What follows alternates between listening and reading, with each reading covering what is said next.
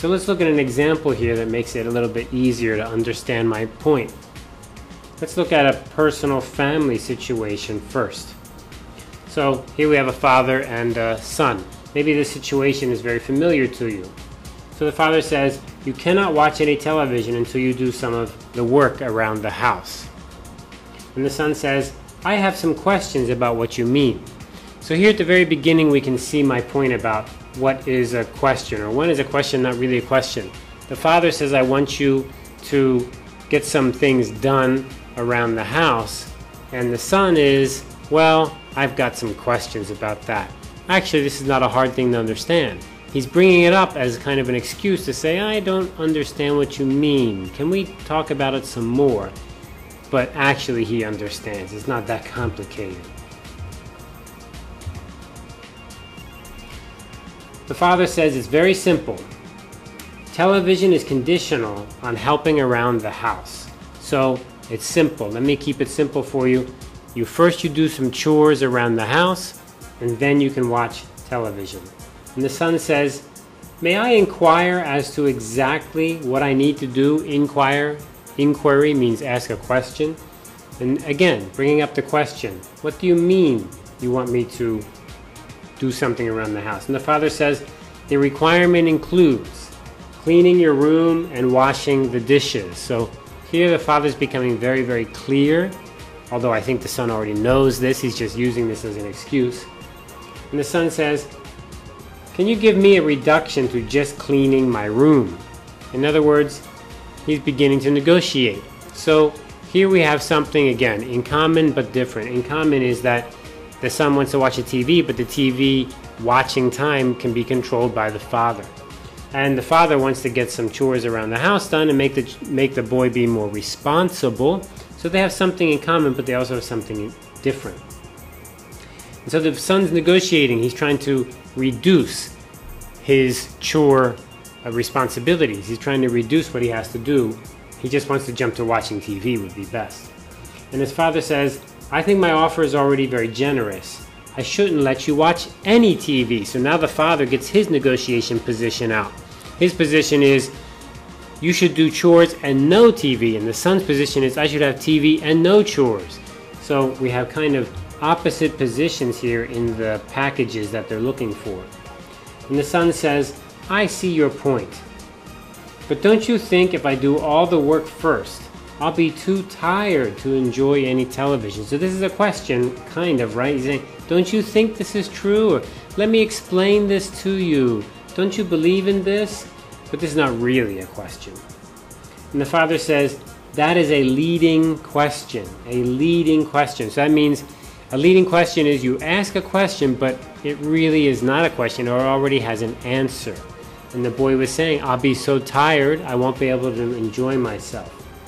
And the father responds by saying, maybe I should include mopping the floor also. So now the father's going to increase the requirements. And the son says, stay calm, Mom. I think your offer is very reasonable. I got my mom and dad here a little bit mixed up, but you get the point. So in this very simple situation, this very simple example, the father and son are negotiating, and the son asks these questions. This is very normal of children. They ask questions. What do I really need to do that? And why do I want to do that? And why do you think I should do that? And shouldn't I do something else first? And these are not really questions. Although they sound like questions, they ask a question. Actually, it's the child trying to make an excuse to say, well, I don't want to really do that. So this is one form of questioning that we can do inside of a negotiation. Very commonly we see that. Let's look at a business example. Alex says, our main objection to your first offer is that it includes only 2 product types. And Fred says, what is your requirement? And Alex says, we need at least 4 product types. Okay, so now we're getting into the situation where there's a problem, and now we're going to use questions to try to make the problem's issues, parameters, more and more clear. So Fred says, how different do the designs need to be? So you want us to give you more designs before you decide to buy. Well, how many designs do you want? And Alex says, we can leave this question open-ended for now. It really depends on you. Open-ended for now means we'll talk about it later. And Fred says, so you will let us create the design? And Alex says, yes. We don't have any objection to that.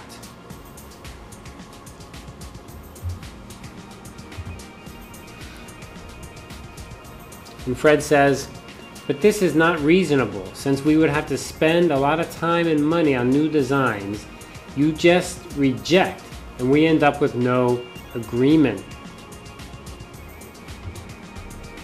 And Alex says, let's not get confrontational. And Fred says, why is this model so important to you? And Alex responds by saying, we are not flexible on this. We must have at least 4 different models so our stores do not compete against each other.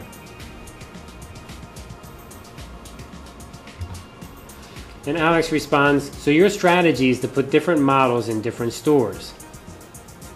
Now what we have here is trying to understand. Alex's company needs to make different product designs. Fred's company is designing it, right? Fred, but this is not reasonable. Yeah, Fred's company is designing it, and Alex's company is selling it. Let me get that straight. So in this case, one company is buying a product and going to sell it to consumers, and another company is making the design. And the company that's buying is saying, hey, look, we need to get more designs. But Fred says, if we give you more designs and then you just tell us the design's no good like you already did, then we're losing money. We're making designs for nothing.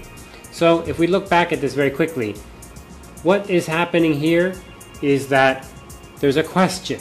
The question is, why do we need to do this?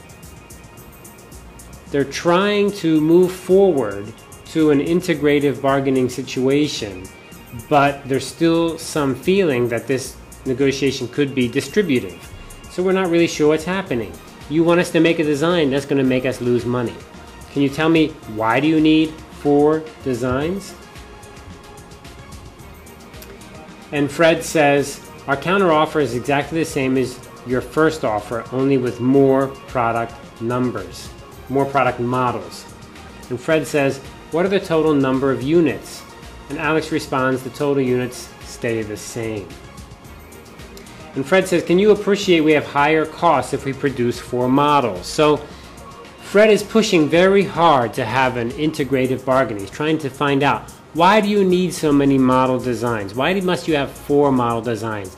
Don't you understand that costs us money? And what's the point of this? And do you understand our situation? So he's pushing to get that integrative going. How is he pushing on that? By asking these kinds of questions. And Alex says, yes, we can see that. What we can do to help you overcome, what can we do to help you overcome this problem? Now Alex asks a question, and by asking this question, he joins in the push for the integrative approach. That is a win-win approach. By saying, I understand, if you make more models, this will cost you more money, so tell me, how can I help you? What can I do to help you? And Fred says, if you could sweeten the deal by increasing the total units, then our per unit cost would be lower. So Fred's coming up with this answer saying, can you understand my situation? Our cost is increased. I can do what you want, but my cost goes higher. Let me explain to you. Can you do this? Can you increase your total unit that you're going to buy?